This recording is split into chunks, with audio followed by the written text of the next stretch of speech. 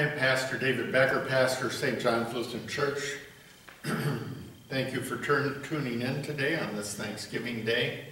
It's also, we also thank KKIN Radio for broadcasting this service. It's also available online at stjohnmaitkin.org. At the present time on Sunday mornings, we're holding in-person services at 9 a.m. We make our beginning in the name of the Father, and of the Son, and of the Holy Spirit. Amen. Beloved in the Lord, let us draw near with a true heart and confess our sins unto God our Father, beseeching him in the name of our Lord Jesus Christ, to grant us forgiveness. Our help is in the name of the Lord, who made heaven and earth. I said, I will confess my transgressions unto the Lord, and you forgave the iniquity of my sin. We now confess our sins. O Almighty God, merciful Father, I, a poor, miserable sinner, confess unto you all my sins and iniquities with which I have ever offended you, and justly deserved your temporal and eternal punishment. But I am heartily sorry for them, and sincerely repent of them. And I pray you of your boundless mercy, and for the sake of the holy, innocent, bitter sufferings and death of your beloved Son, Jesus Christ, to be gracious and merciful to me, a poor, sinful being. Upon this your confession, I, by virtue of my office as a called and ordained servant of the Word, announce the grace of God unto you. And in the stead and by the command of my Lord Jesus Christ, I forgive you all your sins, in the name of the Father, and of the Son, and of the Holy Spirit. Amen. I will sing to the Lord as long as I live. I will sing praise to my God while I have my being. O Lord, how manifold are your works. In wisdom you've made them all. The earth is full of your creatures. These all look to you to give them their food in due season. When you give it to them, they gather it up. When you open your hand, they are filled with good things. When you send forth your Spirit, they are created, and you renew the face of the ground. Glory be to the Father, and to the Son, and to the Holy Spirit, as it was in the beginning, is now, and will be forever. Amen. I will sing to the Lord as long as I live. I will sing praise to my God while I have my being. Let us pray. Almighty God, your mercies are new every morning, and you graciously provide for all our needs of body and soul. Grant us your Holy Spirit that we may acknowledge your goodness, give thanks to for your benefits, and serve you in willing obedience all our days. Through Jesus Christ our Lord, who lives and reigns with you in the Holy Spirit, one God, now and forever. Amen. Our first lesson comes from the Old Testament book of Deuteronomy, chapter 8, and I'll begin at the first verse. The whole commandment that I command you today you shall be careful to do, that you may live and multiply and go in and possess the land that the Lord swore to give to your fathers. And you shall remember the whole way that the Lord your God has led you these 40 years in the wilderness, that he might humble you, testing you to know what was in your heart, whether you would keep his commandments or not. And he humbled you, and let you hunger, and fed you with manna, which you did not know, nor did your fathers know, that he might make you know that man does not live by bread alone, but man lives by every word that comes from the mouth of the Lord. Your clothing did not wear out on you, and your foot did not swell these 40 years. Know then in your heart that as a man disciplines his son, the Lord your God disciplines you. So you shall keep the commandments, the Lord your God, by walking in his ways and by fearing him. For the Lord your God is bringing you into a good land, a land of brooks of water, of fountains and springs flowing out of the valleys and hills, a land of wheat and barley, of vines and fig trees and pomegranates, a land of olive trees and honey, a land in which you will eat bread without scarcity, in which you will lack nothing, a land whose stones are iron, and out of whose hills you can dig copper. And you shall eat and be full, and you shall bless the Lord your God for the good land he's given you. This is the word of the Lord. Thanks be to God. Our second lesson, our epistle lesson, comes from Paul's letter to the Philippians chapter 4, and I'll begin at the 6th verse. Do not be anxious about anything, but in everything, by prayer and supplication with thanksgiving, let your requests be made known to God. And the peace of God, which surpasses all understanding, will guard your hearts and minds in Christ Jesus. Finally, brothers, whatever is true, whatever is honorable, whatever is just, whatever is pure, whatever is lovely, whatever is commendable, if there is any excellence, if there's anything worthy of praise, think about these things. What you've learned and received and heard and seen in me, practice these things, and the God of peace will be with you. I rejoice in the Lord greatly that now at length you've revived your concern for me. You were indeed concerned for me, but you had no opportunity. Not that I am speaking of being in need, for I have learned in whatever situation I am to be content. I know how to be brought low, and I know how to abound. In any and every circumstance, I've learned the secret of facing plenty and hunger, abundance and need. I can do all things through him who strengthens me. Yet it was kind of you to share my trouble. And you Philippians yourselves know that in the beginning of the gospel, when I left Macedonia, no church entered into partnership with me in giving and receiving except you only. Even in Thessalonica, you sent me help for my needs once and again. Not that I seek the gift, but I seek the fruit that increases to your credit. I have received full payment and more. I am well supplied, having received from Epaphroditus the gifts you sent, a fragrant offering, a sacrifice acceptable and pleasing to God. And my God will supply every need of yours according to his riches and glory in Christ Jesus. To our God and Father be glory forever and ever. Amen. This is the word of the Lord. Thanks be to God. Our gospel lesson is taken from the Gospel of St. Luke chapter 17. I'll begin at the 11th verse. On the way to Jerusalem, Jesus was passing along between Samaria and Galilee, and as he entered a village, he was met by 10 lepers who stood at a distance and lifted up their voices, saying, Jesus, Master, have mercy on us. When he saw them, he said to them, Go and show yourselves to the priest. And as they went, they were cleansed. Then one of them, when he saw that he was healed, turned back, praising God with a loud voice. And he fell on his face at Jesus' feet, giving him thanks. Now he was a Samaritan. Then Jesus answered, Were not 10 cleansed? Where are the 9? Was no one found to return and give praise to God except this foreigner? And he said to him, Rise and go your way. Your faith has made you well. This is the gospel of the Lord. Praise be to thee, O Christ. Today is Thanksgiving, and God gives us so much to be thankful for. There are things, certainly, that we can be thankful for. We can make a list of them. Sometimes, though, we're not always in a thankful mood. Sometimes things have happened in our lives that we might say, what do I need to have to give thankful for? In the epistle lesson, St. Paul talks about that. He says, I've learned the secret of facing plenty and hunger, abundance and need. We don't always have everything we want, but what's the secret? I can do all things through him who strengthens me. In our gospel lesson for today, we hear about 10 people who had an opportunity and a reason to thank God. The 10 people had been healed by Jesus from a terrible disease called leprosy. It was a skin disease that caused really bad sores on people's skin, and these sores wouldn't heal.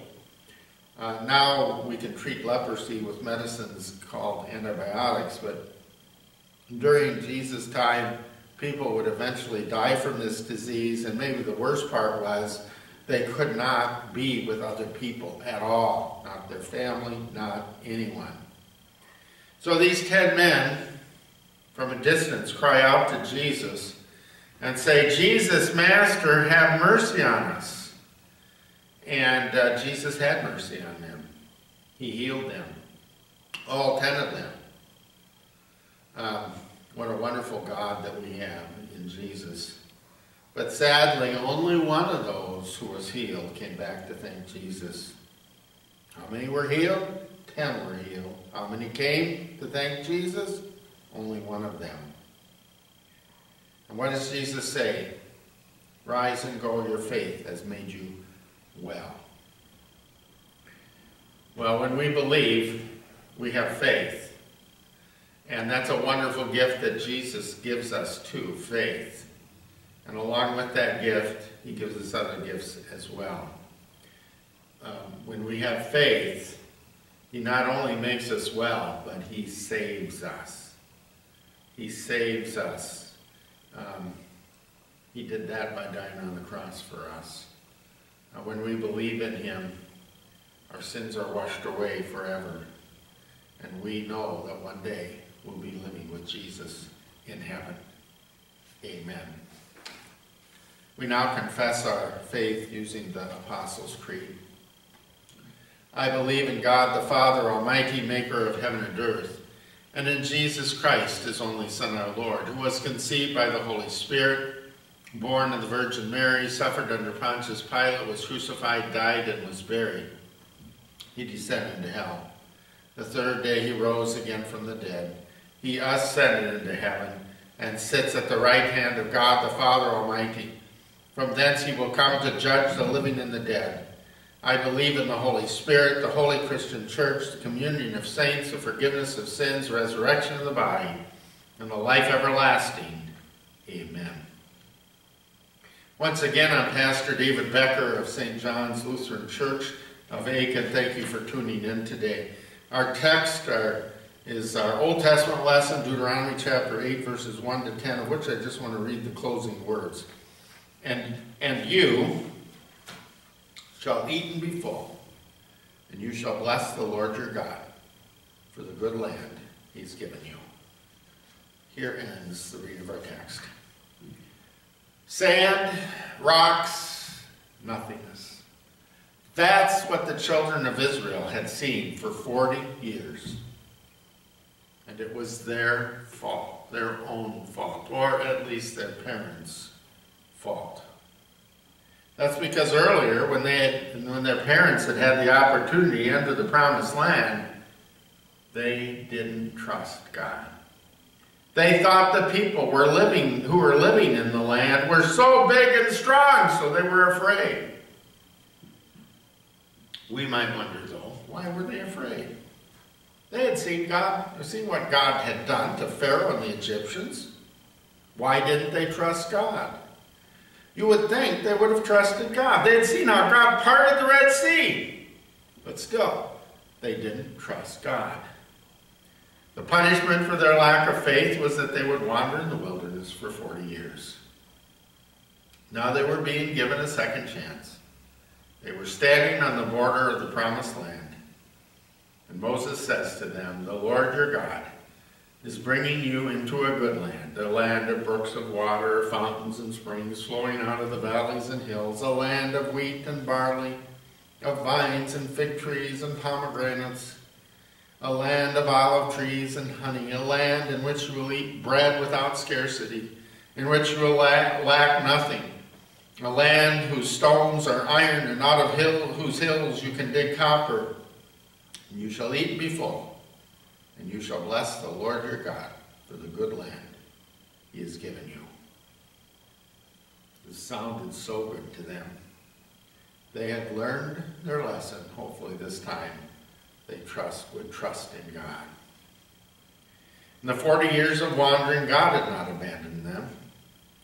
He had given them their daily bread. It was called manna. He also gave them water from a rock that Paul tells us followed them. In their 40 years of wandering, their clothes and shoes did not wear out. For all of that and for the good land the Lord was giving them, Moses tells them to bless the Lord your God. Or, in other words, give thanks to the Lord, for he is good. Today, we are celebrating Thanksgiving. In school, we're taught that the pilgrims were the first to give thanks, but maybe it was really the children of Israel who were the first to celebrate Thanksgiving as they entered the promised land and as they ate food that they had not eaten in a long time. Now, there are some similarities and contrasts between the pilgrims and the children of Israel. The pilgrims left England to escape persecution. Children of Israel left Egypt to escape slavery. The pilgrims sailed across the Atlantic for 66 days. The children of Israel wandered in the wilderness for 40 years. The pilgrims knew that they should give thanks to the Lord. The children of Israel, well, they needed to be reminded to give thanks. Why did they need to be reminded? Well, think about it. It's true God had taken care of them for well over 40 years. It's also true that God has taken care of some of us for well over 40 years. But how often haven't we done what the children of Israel did in their 40 years of wandering? That is, grumbled and complained instead of giving thanks. To answer that question, we probably have to say too often. How often have we done just what they did? Take God and his good gifts for granted. Despite the children of Israel's faithlessness, God still took care of them. Oh, sure, there were times when he disciplined them, but he was always there for them. He never let them down, not once. That's true, even though there were multiple times when the children of Israel let God down. What's true for them is true for us. God is always going to be there for us. For all that, just like the children of Israel, we need to be reminded to bless the Lord your God. We should give thanks to the Lord, for he is good. And we should remember to give thanks not just once a year, not just on a holiday we call Thanksgiving. We should give thanks every day. That's what St. Paul is telling us in our epistle for today when he writes, "Do not be anxious about anything, but in everything, by prayer and supplication with thanksgiving, let your requests be made known to God. And the peace of God, which surpasses all understanding, will guard your hearts and your minds in Christ Jesus." The peace of God, that includes the peace of knowing that he will never leave us or forsake us. The peace of God will guard our hearts and our minds and help us to keep from grumbling and doubting when the devil tries to use those doubts to turn us away from God. So instead of grumbling and doubting, we give thanks. And remember, God will never leave us or forsake us, even though that's what we deserve for our sin. God will never leave us or forsake us because of what Jesus did for us on the cross. He took the full punishment for our sin. That includes being abandoned by God. Through Jesus, we have the forgiveness of sins and eternal life. And we receive these good gifts through faith in Jesus. And even faith is a gift of God, a gift for which we can give thanks. We can give thanks also for the good land he's given us to live in now. And we can give thanks for the good land, the promised land of heaven, in which we will live with him forever. Amen. Now may the peace of God, which surpasses all understanding, keep your hearts and your minds in Christ Jesus. Amen. We pray. Most gracious God, who gives us so freely of your bounty, we call to remembrance and glad thanksgiving your loving kindness and tender mercies. for the world in which we live, for its fruitfulness and order, for its beauty and its wonder, for the life that you've given us here to enjoy. We praise you, O God, for our home, for our families, for our friends, for the fellowship we share, and for the love that lifts our hearts and nurtures our spirits. We praise you, O God, for the common blessings of our everyday life, for food and clothing, for shelter and rest, for work and leisure.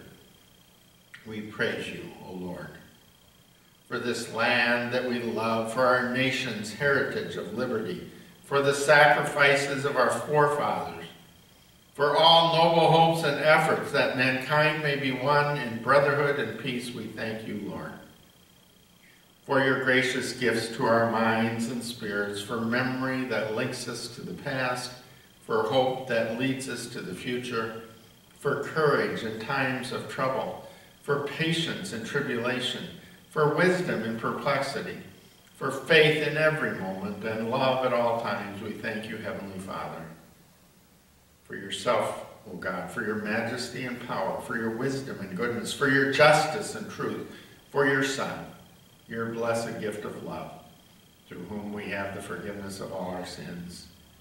For your Holy Spirit, who enlightens our hearts, we thank you, O God. So direct us in thought, word, and deed, that our gratitude may be reflected in how we live. We pray this in Jesus' name. Amen. And we pray the Lord's Prayer. Our Father, who art in heaven, hallowed be thy name. Thy kingdom come, thy will be done on earth as it is in heaven. Give us this day our daily bread, and forgive us our trespasses as we forgive those who trespass against us. And lead us not into temptation, but deliver us from evil. For thine is the kingdom, and the power, and the glory forever and ever. Amen. Receive now the benediction. The Lord bless you and keep you. The Lord make his face shine on you and be gracious to you. The Lord look upon you with favor and give you peace. Amen. Once again, I'm Pastor David Becker of St. John's Lutheran Church of Aitkin. I pray that you'll have a blessed Thanksgiving.